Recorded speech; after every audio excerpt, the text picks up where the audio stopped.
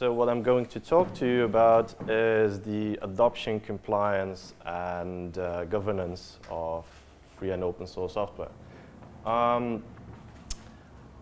had a bit of an issue when Andrew asked me to do this. I had a bit of an issue figuring out how to do that because I consider them all as very, very tightly integrated into each other, which didn't used to be the case years ago, at least not from the corporate side of view.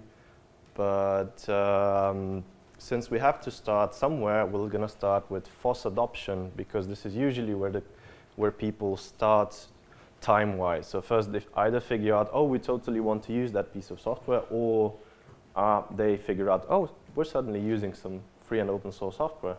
What do we do about it? So first question, obviously, why you should do that. Since this is an open for business event, I consider you guys to be at least FOSS curious. But it's still, sometimes it's nice to at least check the basics. So the basic idea of free and open source software is that you're able to use, study, share, and improve the software that you get, and that that everybody's able to do that. There's some specific additional reasons why businesses would like to do that.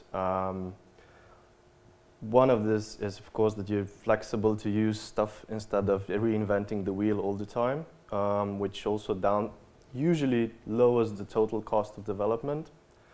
One interesting point is also that mostly, if you're not doing it wrong, you can do it wrong, of course, but then you can also buy wrong software as well. You would try to use tried and tested technology. So one example that pops up could be OpenSSL. We all probably remember Heartbleed. That, on one hand, was a technological failure, but in my eyes, it was actually more of a governance failure, because the fix, once the problem was identified, the fix was relatively soon produced and replicated. But the problem was with the governance, because many, many companies and many businesses used it, they just never or very rarely pushed back their upgrades and their fixes. There's some other things like that enables local business, because the license fees potentially stay in the country, because you can get somebody else to work on it instead of always relying on international big wigs. And what's especially interesting maybe from the academia point of view, it increases the local high-tech skills, because kids can learn, and many kids nowadays actually learn how to program using free and open source software and open hardware instead of just going to courses. A specific aspect pertaining to copyleft, so GPL and similar licenses, is that it can potentially, if you do it right, protect your investment. So I used this interesting graph. I first used it in Korea, and there people liked it, so I hope you guys like it as well. So imagine that the greenish square over there is your company. So of course you invest some code or invest some bug fixes or whatever into the community that's using it. So let's say that you're using, let's take for example the Linux kernel. That's an easy one. You have a device that you would want to run Linux.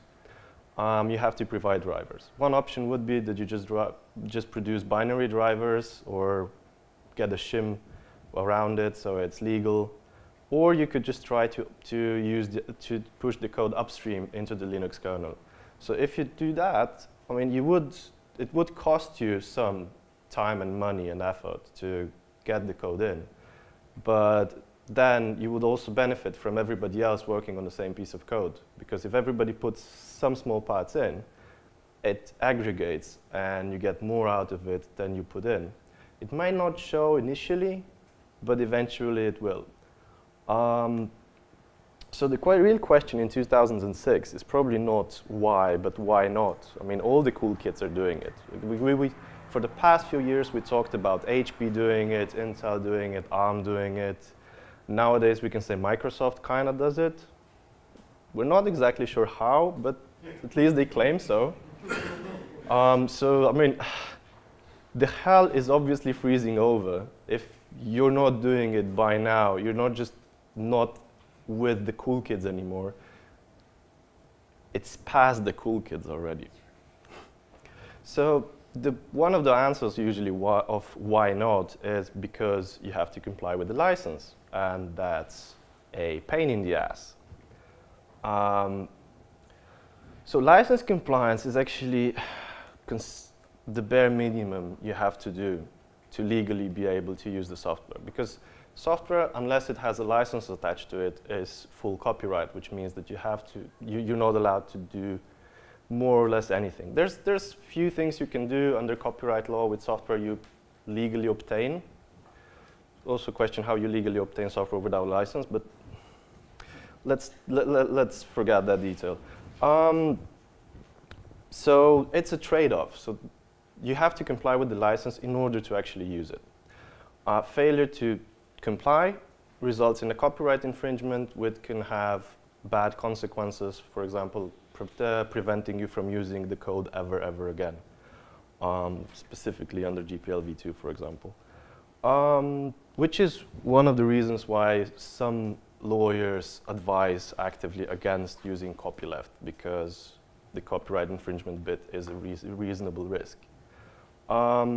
There's several building blocks. Before you come to the stage of compliance, you first have to figure out where the code came from. You'd have to do that more or less for any code that shows up at your door anyway, but it's surprising how few companies actually question where the code came from, even especially before open source started happening. Then you have to figure out which licenses are actually in there, understand them, of course, after which you can finally comply with the terms. So code provenance is, who wrote what? So you have a whopping huge repository of code. There's going to be people who just pulled in code from somewhere. There's going to be some dependencies, some libraries. There's going to be some cool project that you want to reuse. There's going to be some code you wrote yourself or your colleagues. But you have to figure out, from the legal point of view, you have to figure out who the authors and copyright holders are. Because those are the relevant people in question regarding licensing, regarding copyright infringement, or copyright in general, because you have to get permission from them to use the code in the first place. This, surprisingly, people most of the time don't think about that, but this is the most difficult step still, because figuring out who wrote what, even in the days when we have Git and Git blame and all those tools, it's still relatively tough, but it's improving. There's tools like Joa and C-Regit that analyze Java and C, especially in Git, on a token level. I'm going to then later on distribute the slides. These are actually clickable, so you actually, the project page opens up. So those help quite a bit. It's still not perfect, but those two are more or less state of the art as we have it. All the tools that I will mention in the slides are open source tools, so you can simply install it for yourself and use it inside your company or inside your project or whatever. The OSGeo example is interesting because they have a manual code review process, which before Joa and C-Regit was still the norm. So it's still, at the moment, that's still more or less the norm, but more and more automation is happening in this regard. So once we figure out who the authors are, we can finally check which code is under which license. Here I make the distinction between claimed licenses and actual licenses. So usually what most commercial tools do is just scan what it says in the licensing or copyright on copying files, or what it states in the documentation.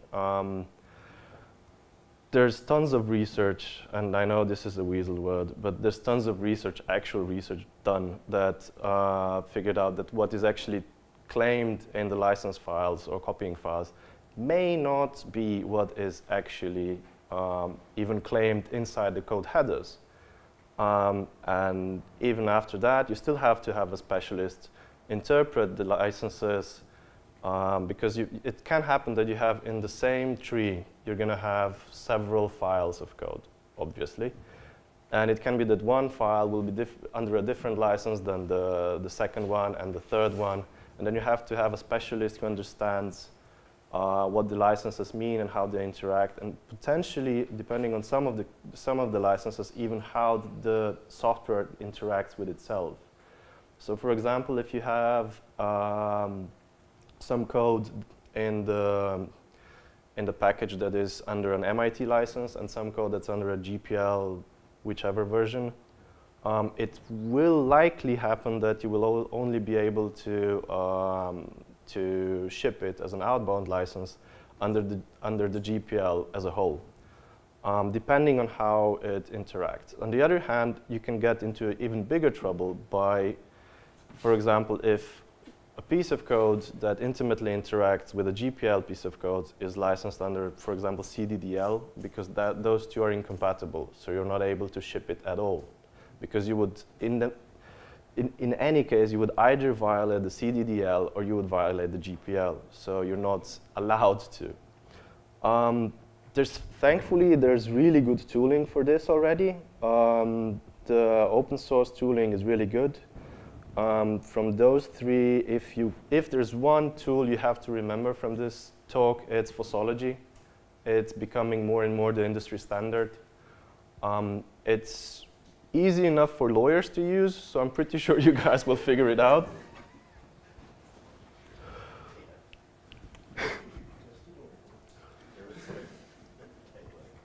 So once you figure out what licenses are applicable, you have to comply with that. That in some cases, this means that you will have to list the whole. In all cases, it will mean that you will have to list all the authors and copyright holders. In most cases, it will mean that you will also have to list the whole licenses in the documentation. So if you're shipping hardware devices, you have to figure out how you're going to present that. It may also influence how you may license your own work. So if you use FOSS components in a bigger set of code that you wrote yourself, it may or may not influence what you can do with your code. There's some here I list some really interesting, already very much becoming standard. So SPDX is an interesting thing. That's a standard on how you list information on authorship and licenses of software. Out of the box, it comes with open source licenses, but you can extend it also with proprietary EULAs or whatever licenses you have. It also includes, apart from the it standardizes names for the common open source licenses, but it also has its own format. And in the next versions, what they hope to achieve, especially through the open chain project later on, is to make sure that that together with the source code, there's going to be a package describing an XML or whatever there's going to be in the future. Package that will explain on a very, very fine-grained way who owns what and what license those are under. And further on with tooling that's being built, there's going to be potentially soon automation that if you pull in code, you would also be able to pull in the licensing information, and you could deduct already from that. Because currently what happens is that every company for itself does the scanning and analysis in-house for themselves.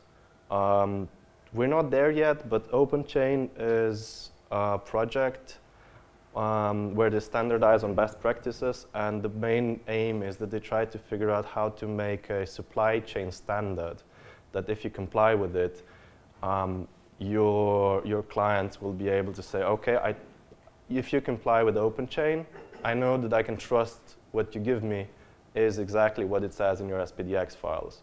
And I can just reuse that and then ship it to my client and so on and so on. So you don't have to repeat the whole step over and over again. Copyleft.org is a very lengthy compliance guide and tutorial. It's specific to GPL, but on that topic, it's one of the best sources out there. Open Compliance Program is somewhere you can find a lot of links that's mended by the Linux Foundation. And OSCAD is really useful if you're, when you're reusing some code, is that because the Deutsche Telekom and, how are they calling it, Amadeus, wrote together the OSCAD chooser, which is, it's also free software, so you can also install it yourself and modify it, but you can also just use their instance. You just click through what the situation is you're in. So what kind of an application are you using? Is it an application? Is it a server side? Is it just a snippet of code? Which license it's under, and so on. So it has like probably, I think, like a dozen, not more than that, choices that you have to make, and then it tells you what your situation is and how you should proceed. It's not perfect. It doesn't have all the licenses available, but it covers at least the most popular ones on the business side. There's some usual problems where things fail, of course. My favorite is when you start reading, I'm not a lawyer, but, because usually that means it's followed by really inaccurate advice, which cannot be advice at all because they're not a lawyer, but. So one of the problems is that developers think they understand licenses. Not all of them claim they do, but even the ones they do, there's a very, very, very, very, very small percentage of engineers that actually understand how licensing works. Truth be told, most of the lawyers don't understand the technology either, so that's fair. But you have to think if you're relying on an engineer to provide you licensing advice, you would most probably not let your usability expert or your lawyer to set up your security critical network, would you? So think in that direction. So it's even worse is that developers are pretty certain that they know what's in their source code tree, which is almost always wrong. It can be that either they really don't know, and they don't know, or they are afraid to admit what's in there. But that's the reason why we have licensing scanners and provenance scanners, and it almost always shows that there's stuff in there that people didn't anticipate. It's not always the fault of the developer you're asking or the project manager. It can be that it's just a supplier of a supplier of a supplier that you use, that they had an intern who didn't know what they're doing and they just copy-pasted something, or they outsourced to somewhere, to a startup most likely. Because startups usually just mix and match whatever they find on the internet. There's also another problem that I see often, but this one is luckily slowly getting away, is that you have overzealous lawyers who, as soon as they see something that's stated GPL, or in some cases even if it just says free software or open source, they start screaming, oh, that's a huge risk. There's two issues with that. One issue is obviously that you're using a lawyer who doesn't understand how open source works. The other one is, yes, it's the lawyer's job to point out the risks, but it's the management's job to manage the risks and make risk decisions, which brings us to governance, because risk management is obviously part of governance. And here on this on this slide, I'd like to quote a friend of mine, Bidel Garbi. He used to be the CTO of Hewlett Packard, and we were at the, what was that, like 3-4 years ago? We were at the FOSS business conference in Korea, and there was this gentleman from the audience who asked some specifics on how to avoid the GPL kicking in a very, very specific case. And I remember Bidel's answer because it was very spot on. He said that, well, the problem is what you're looking at is risk analysis. What you have to figure out is what the business risk is. So if you have a product and you know that if you will have to release the source code to the product, that the consequences for your business will be that your business will go belly up, then don't go near free software or open source with that product, period, because there's a risk. If the risk is, well, it's going to hurt us, but it's not going to actually kill us, then make an educated decision whether how much you want to interact with open source.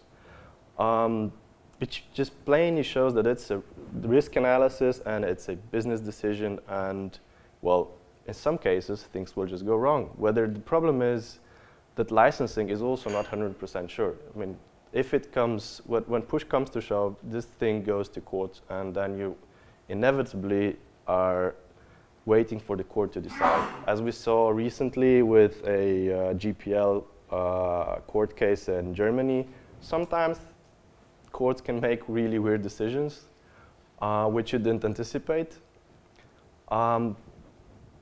So, I mean, going to court is a risk by itself, so that's what you have to calculate in here as well. So,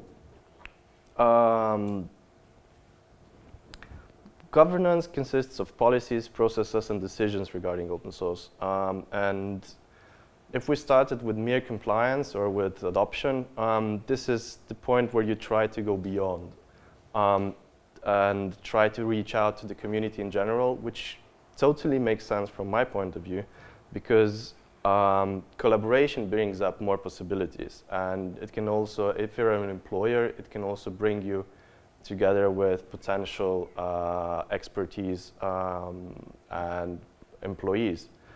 Again, Bidel at some point, and when we were talking, he explained to me when was it that HP figured out that they have to change their views on how they deal with free and open source software.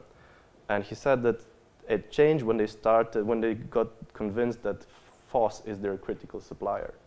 And he said that that was his main argument to the management, was that, I mean, the point is, how do you deal with a critical supplier? I mean, you go out of the way to make them feel comfortable, to work with you. And if you invite them to coffee, you invite them to lunch, you know, reorganize your schedule just to make them happy. And that's not something that they were doing. And it's still not something that many companies do with FOSS. And which was also inevitably the reason why Heartbleed came to be, is because many companies already had the fixes to Heartbleed. It's just that nobody pushed it to OpenSSL. And if they did, many other companies didn't need to reinvent the wheel, and we would have a very much more safe net. So if you figure out that certain components that you use are critical software to you, or critically important for your company, you should treat those communities as such. So you should treat them as equals, you should talk to them, you should try to figure out what they want, and also try to engage them so they accommodate your needs as well. So if we touch upon some best practices when it comes to governance, I'm a lawyer, so we're going to start with licensing. One thing I really want you to remember is that you should not write new licenses, whatever your lawyer says. Seriously. There's already way too many of them as they are, and even most of them are crap.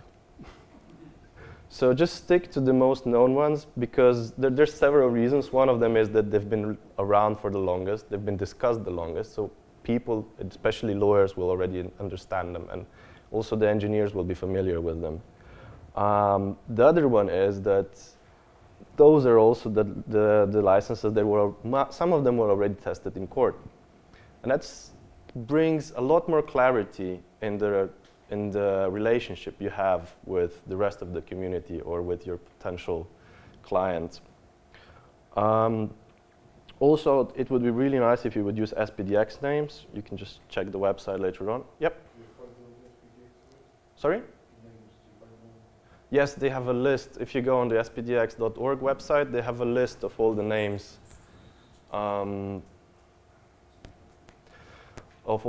So they're really practical, because most of the scanners will find them easier that way. And as I said, it's becoming the new industry norm. If possible, also use the SPDX format and the other tools they use, but just using the short SPDX names for the licenses would be super. And also, when you're deciding on your licenses, try to see what are the standards in your community. So if the community is more in the MIT BSD type of licensing, if you're going to go full copyleft on them, they're probably not going to help you much, and vice versa. Also, try to upstream as much as code as possible. I mean, if you have to release it under a free license anyway, if you can manage to get it upstream, so to the project that originally wrote the code, you can offload much of the work onto them, especially when it comes to maintenance and to bug reports. It's very useful that if other people do bug reports for you, and also eventually, if they really like you, they'll also send you bug fixes. Can save you a ton of money if you do it right. So, which comes back to managing the community. A really good trick is that you allow or even encourage one or more of your employees to actively interact with the community, or maybe even integrate into them. If you have somebody in the community that people trust, and this is an important lesson that many didn't learn before, is people trust people, they don't trust companies. So there is, of course, the business risk that that person will move to a different company.